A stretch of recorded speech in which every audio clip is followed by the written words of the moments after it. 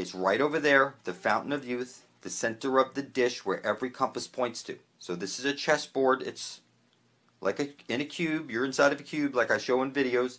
And at the very center is the Holy of Holies, the Holy Grail. That is the eye where we need to get to. They rub this in our fucking face. We need to get here before we're dead. And you need to help out.